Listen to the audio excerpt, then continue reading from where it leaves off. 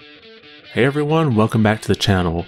As you all know, I was unavailable last week to make any videos, so I thought today's video would kind of be a catch-up. Now I can't cover everything that happened last week, but I'm going to try to hit some of the bigger highlights.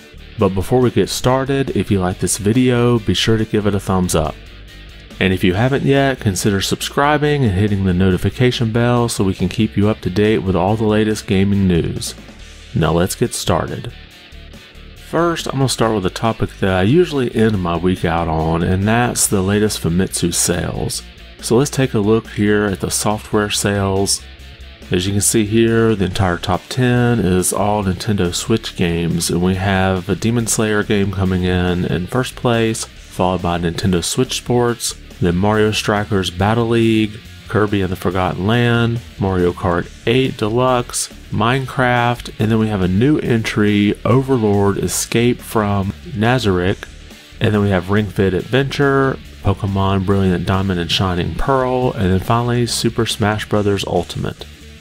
Now Overlord Escape from Nazarick is a 2D Metroidvania style game and doesn't have many reviews on Metacritic. There's just one for the PC review at mixed, and one user review gives it a negative review.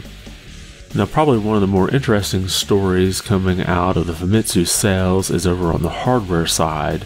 We have the Switch family of systems coming in the top 3 spots, but then at number 4 and 5 we have the Xbox Series S and the Xbox Series X.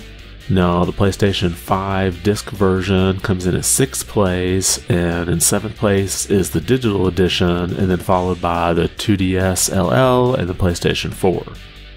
Now the PS5 disc version only sold just over 2,300 units, and that's way down from what it normally sells. Just for an example, 2 weeks ago the PS5 disc version sold about 25,000 units. So obviously Sony's been hampered by supply issues, and they seem to do this where they kind of have waning weeks and then they'll have more of a surplus a week or two later. So I don't expect this trend to continue, but it is always an interesting note to see that both Xbox Series systems beat both PlayStation 5 systems in Japan this week. And of course, it's another week, so it's going to be another set of rumors for a Nintendo Direct.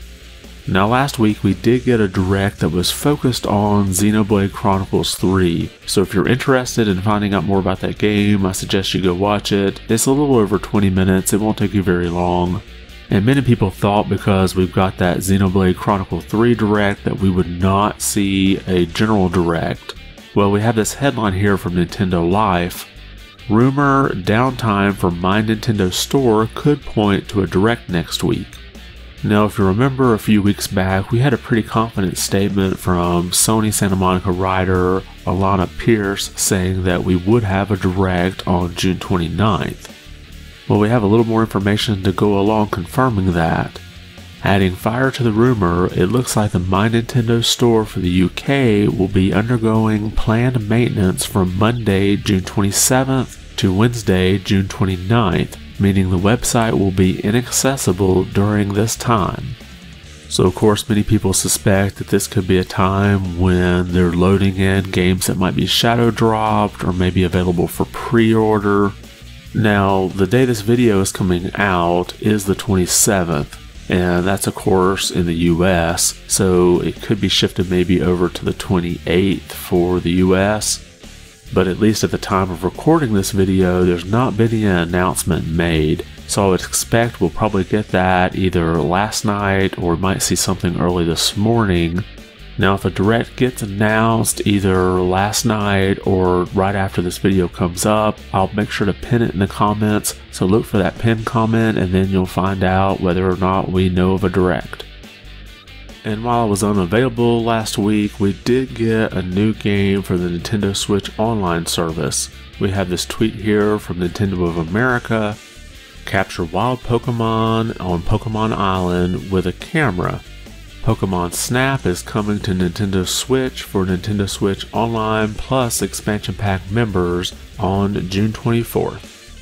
Now, Pokémon Snap was originally released in 1999 for the Nintendo 64, and it was created by HAL Laboratories, and it's sort of this first-person photography game that's on rails. So if you're familiar with games like House of the Dead, you move around automatically and then you shoot things on the screen, and in this case you're using a camera to shoot. Now if you've not tried this game out and you're subscribing to the expansion pack, go ahead and give it a try. And we did get a newer version of this game called New Pokémon Snap that came out early last year, and it has an okay review on Metacritic sitting at a 79, but it has a 6.9 user score. But I would at least go ahead and try to play it maybe for about half an hour and let us all know what you think in the comments below. And it looks like the person who's been leaking the PlayStation Plus lineup pretty reliably since last September has the ones that are coming up for July. Let's take a look at the list here. We have Crash Bandicoot 4, It's About Time for PS5 and PS4. We have The Dark Pictures Man of Median for PS4. And then Arcageddon for PS5 and PS4. Now these will be available for the Essentials tier from July 5th until August 2nd. So if you're subscribed to PlayStation Plus Essentials, go ahead and make sure you grab these and add them into your inventory. That is, of course, once they become available. And that's all we have for today. Did anything we cover catch your attention? Obviously there was a lot to go over last week, and if I tried to cover all of it, this video would have been over an hour long. But let us know what you think about, say, Pokémon Snap coming to the Nintendo Switch Online Plus Expansion Pack. Have you ever played it before, or are you looking forward to playing it for the first time? And do you think we will see a general Nintendo Direct sometime this week? Drop a comment about those topics or anything else we covered today. I want to thank you for watching, and be good.